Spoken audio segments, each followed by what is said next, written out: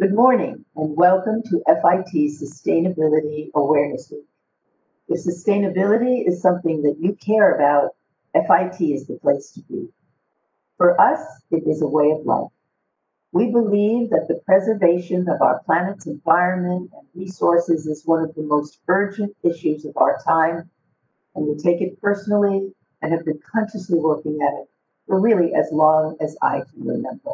And if you look at the program we have devised for this week, you will get a sense of the breadth of our commitment.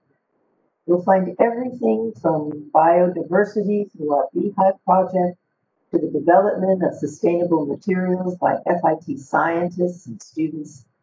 We are very pleased that activist and actress Amber Valletta has joined us for one of the material science presentations, and you will have an opportunity to tour our green roofs, virtually of course, and learn how FIT faculty and students connected to a community of women textile artisans in West Africa.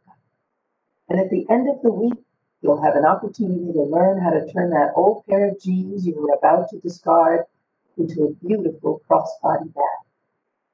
So this just touches the surface of our week of activities, but it tells you something about our commitment to sustainability.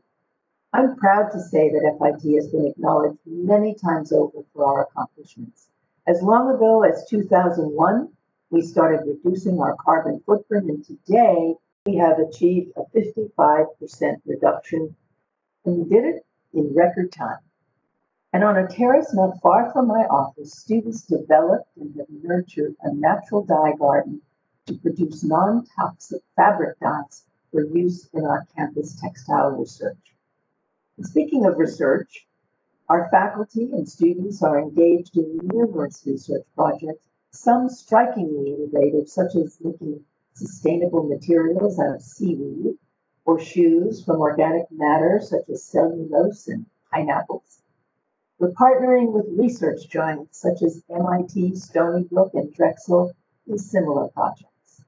Our photography students are learning how to probe the oceans from an award-winning environmental photographer on our faculty, and other students have joined a marine biologist in our science department on expeditions to protect marine mammal life.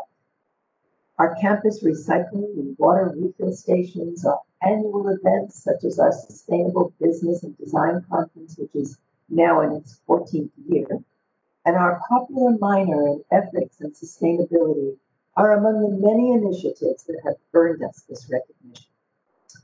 So when I hear about heat waves in the Antarctic, or I think about the way fires are devouring so much of the West, I am truly gratified that we have been turning out graduates who are passionate about sustainability and have been exposed to or participated in our efforts on campus. They are the rising generation of designers and industry leaders who will help to shape our planet's future. So I think of them with grateful.